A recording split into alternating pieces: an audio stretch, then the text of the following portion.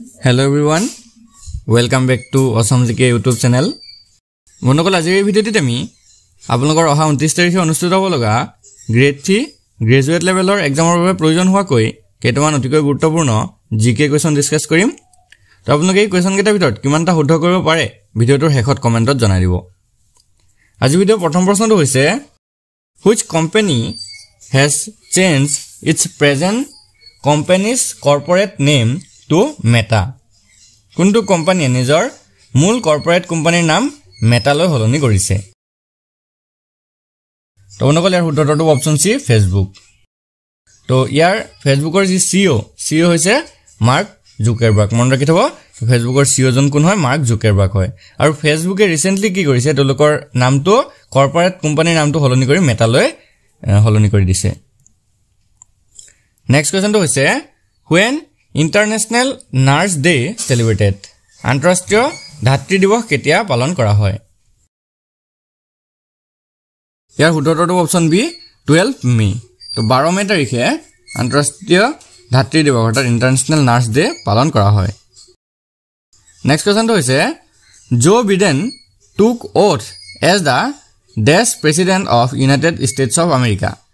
তো জো বিডেনে আমেৰিকাৰ দেশতম ৰাষ্ট্ৰপতি হিচাপে শপত গ্ৰহণ কৰিছিল অৰ্থাৎ কিমানতম ৰাষ্ট্ৰপতি হিচাপে জো বিডেনে শপত গ্ৰহণ কৰিছিল? তো বন্ধুসকল ইয়াৰ right আনসাৰটো option D 46। Joe Biden হৈছে আমেৰিকাৰ 46তম ৰাষ্ট্ৰপতি। নেক্সট কোৱেশ্চনটো হৈছে choose the word which is not সিমিলাৰ to the আদাৰ ৱৰ্ডছ ইন দ্য গ্ৰুপ। তলৰ কোনটো অমিল? আমাক 4টা অপচন দিয়া আছে। এই 4টা অপচনৰ ভিতৰত কোনটো অমিল হয় আমি বাছি উলিয়াব লাগে। তো বন্ধুসকল আমি যদি অপচন কেইটা চাওঁ প্ৰথমতে আছে মটৰ, তাৰপা বন্ধাকবি, তাৰপা পালেং আৰু তাৰ পিছত বিলাহী আছে। তো এই অপচন কেইটাৰ ভিতৰত বিলাহীটো হৈ যাব শুদ্ধ উত্তৰ, বিলাহীটো অমিল। নেক্সট কোৱেশ্চনটো হৈছে which organ is mostly affected by hepatitis? হেপাটাইটিছৰ দ্বাৰা কোনটো অংগ বেছিকৈ প্ৰভাৱিত হয়? ইয়াৰ শুদ্ধটো অপচন এ লিভাৰ অৰ্থাৎ যকৃত। বন্ধুসকল এই হেপাটাইটিছ ৰোগবিধ ভাইৰাছৰ দ্বাৰা যকৃতত সংক্ৰমিত হয়। নেক্সট কোৱেশ্চনটো হৈছে where did first find corona virus? প্ৰথমে ক'ত corona virus পোৱা গৈছিল?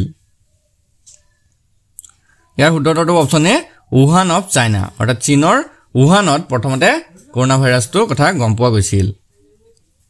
নেক্সট কোৱেশ্চনটো হৈছে who is the present governor of Assam? অসমৰ বৰ্তমান ৰাজ্যপাল কোন হয়? জানিব লাগে অপচন এটো হ'ব শুদ্ধ উত্তৰ, লক্ষ্মণ প্ৰসাদ আচাৰ্য। নেক্সট কোৱেশ্চনটো হৈছে সুনামি আৰ নট কজ বাই?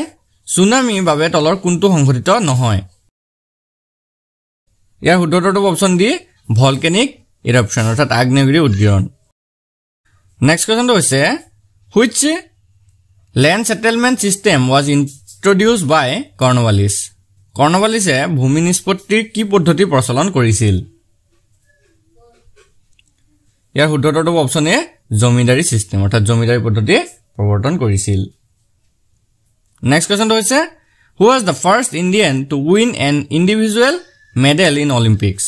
অৰ্থাৎ অলিম্পিকৰ ব্যক্তিগত শাখাত কোনগৰাকী ভাৰতীয় প্ৰথম পদক লাভ কৰিছিল? ইয়াৰ শুদ্ধটো option D K D Yadav আৰু তেওঁৰ সম্পূৰ্ণ নাম আছিল খাছাবা দাদা চাহেব যাদৱ। তেওঁ 1952 মনত ৰাখি থব ভালকে 1952 অৰ্থাৎ 1952 চনৰ হেলচিংকিত অনুষ্ঠিত অলিম্পিকত পুৰুষৰ ফ্ৰীষ্টাইল মল্লযুদ্ধত ব্যক্তিগত শাখাত ব্ৰঞ্জৰ পদক লাভ কৰিছিল। তো বন্ধুসকল ইয়াতে আপোনালোকক এটা ইম্পৰ্টেণ্ট কথা জনাই থওঁ যেহেতু এতিয়া আপোনালোকৰ পৰীক্ষাৰ বাবে একেবাৰে কম সময় আছে 29 তাৰিখলৈকে।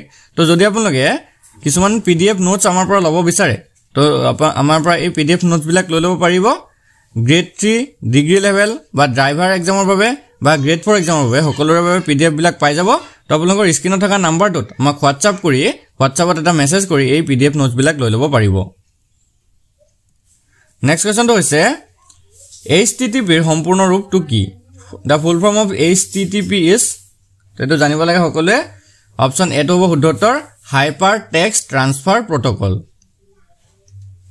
নেক্সট কোৱেশ্চনটো হৈছে the network date কানেক্টছ the world's computer is, অৰ্থাৎ বিশ্বৰ কম্পিউটাৰসমূহক সংযোগ কৰা নেটৱৰ্কক কি বুলি কোৱা হয়? ইয়াৰ শুদ্ধটো অপচন বি ইণ্টাৰনেট আৰু এইটো বিষয়ে আমি সকলোৱে জানো। Next question is the smallest memory size is অৰ্থাৎ ক্ষুদ্ৰতম মেমৰিৰ আকাৰটো কি হয় তো মেমৰি আকাৰবিলাক জানিব লাগে কিলোবাইট হ'ব নে মেগাবাইট নে গিগাবাইট নে টেৰাবাইট তো ইয়াৰ ভিতৰত অপচন এটো হ'ব শুদ্ধ উত্তৰ কিলোবাইট কিলোবাইটটো হৈছে আটাইতকৈ সৰু যেটো আমি কেবি বুলিও কওঁ নেক্সট কোৱেশ্চনটো হৈছে polio is caused buy one of তো পলিঅ ৰোগৰ কাৰক কি হয় বা কোনটো বস্তুৱে পলিঅ ৰোগ কৰায় বেক্টেৰিয়া নে ভেকুৰ নে ভাইৰাছ নে প্ৰটোজোৱা তো বন্ধুসকল ইয়াৰ শুদ্ধ উত্তৰটো অপচন সি ভাইৰাছ আৰু এই ৰোগ ভাইৰাছৰ দ্বাৰা সংক্ৰমিত হৈ ডিঙি আৰু অন্ত্ৰত প্ৰভাৱিত কৰে নেক্সট কোৱেশ্চনটো হৈছে হু develop the idea that means justify এন্ডছ অৰ্থাৎ হেকক ন্যায্যতা প্ৰদান কৰা এই ধাৰণাটো কোনে বিকশিত কৰিছিল তো বন্ধুসকল ইয়াৰ শুদ্ধ উত্তৰটো অপচন সি মহাত্মা গান্ধী নেক্সট কোৱেশ্চনটো হৈছে which of the following was the region for calling of the non cooperation movement বাই গান্ধীজী অৰ্থাৎ গান্ধীজীৰ দ্বাৰা অসহযোগ আন্দোলন বাতিল কৰাৰ কাৰণ তলৰ কোনটো আছিল বন্ধুসকল ইয়াৰ শুদ্ধ উত্তৰটো হ'ব অপচন বি চৌৰি চৌৰা ইনসিডেন্ট অৰ্থাৎ চৌৰি চৌৰা ঘটনা আৰু এই ঘটনাটো 1922 চনৰ ফেব্ৰুৱাৰী মাহত হৈছিল মনত ৰাখিব 1922 চনৰ ফেব্ৰুৱাৰী মাহত উত্তৰ প্ৰদেশৰ চৌৰি চৌৰাত এটা ঘটনা হৈছিল যাৰ বাবে মহাত্মা গান্ধীয়ে অসহযোগ আন্দোলন বাতিল কৰিছিল নেক্সট প্ৰশ্নটো হৈছে which upheaval took place in Bengal immediately after the revolt of 1857 1857 চনৰ বিদ্ৰোহৰ ঠিক পিছতে বংগদেশত কোনটো উত্তাল পৰিস্থিতিৰ সৃষ্টি হৈছিল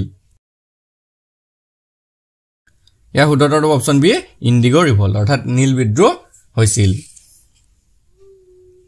নেক্সট কোৱেশ্চনটো হৈছে what was the symbol of 1857 independent struggle 1857 চনৰ স্বতন্ত্ৰতা সংগ্ৰামৰ প্ৰতীক কি আছিল ইয়াৰ শুদ্ধ উত্তৰটো অপচন এ লটাছ এণ্ড চাপাটিছ অৰ্থাৎ পদুম আৰু ৰুটি নেক্সট কোৱেশ্চনটো চাওক হু was the president of the first session of Assam ছাত্ৰ সন্মিলন অসম ছাত্ৰ সন্মিলনৰ প্ৰথম অধিৱেশনৰ সভাপতি কোন আছিল ইয়াৰ শুদ্ধ উত্তৰটো অপচন ডি লক্ষ্মীনাথ বেজবৰুৱা বন্ধুসকল অসম ছাত্ৰ সন্মিলনটো 1916 চনত প্ৰতিষ্ঠা হৈছিল আৰু প্ৰথম অধিৱেশনৰ সভাপতি আছিল লক্ষ্মীনাথ বেজবৰুৱা নেক্সট কোৱেশ্চনটো হৈছে who has been selected for the Pratima Barua Pandey award for 2022 তো 2022 বৰ্ষৰ প্ৰতিমা বৰুৱা পাণ্ডে বঁটাৰ বাবে কাক নিৰ্বাচিত কৰা হৈছিল ইয়াৰে শুদ্ধ উত্তৰটো অপচন এ একলব্য গামক নেক্সট কোৱেশ্চনটো হৈছে ইন হুজ memory did Rudra Singh build Joysagar ৰুদ্ৰ সিংহই জয়সাগৰ কাৰ স্মৃতিত নিৰ্মাণ কৰাইছিল শুদ্ধ উত্তৰটো অপচন বি মাতৃ তো ৰুদ্ৰ সিংহই তেওঁৰ মাতৃ জয়মতী কুঁৱৰীৰ স্মৃতিত এই জয়সাগৰ যিটো পুখুৰী বা সেইটো খন্দুৱাইছিল নেক্সট কোৱেশ্চনটো হৈছে হু কম্প'জ দ্য ৱেলকাম সং অফ আসাম সাহিত্য সভা অসম সাহিত্য সভাৰ আদৰণি গীতটো কোনে ৰচনা কৰিছিল যেটো আদৰণি গীত আছে চিৰ চেনেহী মোৰ ভাষা জননী সেই গীতটি কোনে ৰচনা কৰিছিল ইয়াৰ শুদ্ধ উত্তৰটো অপচন এ মিত্ৰদেৱ মহন্তই নেক্সট কোৱেশ্চনটো হৈছে হুজ অটোবায়োগ্ৰাফি ইজ আধা লেখা দস্তাবেজ কাৰ আত্মজীৱনী বন্ধুসকল ইয়াৰ শুদ্ধ উত্তৰটো অপচন বি মামনি ৰয়ছম গোস্বামীৰ নেক্সট কোৱেশ্চনটো হৈছে হু ৰট দ্য পপুলাৰ বুক অসীমত যাৰ হেৰাল সীমা অসীমত যাৰ হেৰাল সীমা নামৰ জনপ্ৰিয় কিতাপখন কোনে লিখিছিল ইয়াৰে শুদ্ধ উত্তৰটো অপচন সি কাঞ্চন বৰুৱাই আৰু তেওঁ কাঞ্চন বৰুৱাৰ আসল নাম আছিল ভুৱন মোহন বৰুৱা আৰু তেওঁৰ এই অসীমত যাৰ হেৰাল সীমা এই গ্ৰন্থখন প্ৰকাশ পাইছিলে 1945 চনত তো ইম্পৰ্টেন্ট পইণ্ট হয় আপোনালোকে কিন্তু মনত ৰাখি গৈ থাকিব এইবিলাক নেক্সট কোৱেশ্চনটো হৈছে which Satra is in Majuli is famous for it's Raj festival মাজুলীৰ কোনখন সত্ৰ ৰাগ উৎসৱৰ বাবে জনাজাত ইয়াৰ শুদ্ধ উত্তৰটো অপচন ডি দক্ষিণপাট সত্ৰ নেক্সট কোৱেশ্চনটো হৈছে which place is known as Khajuraho in Assam কোনটো স্থানক অসমৰ খাজুৰাহু বুলি জনা যায়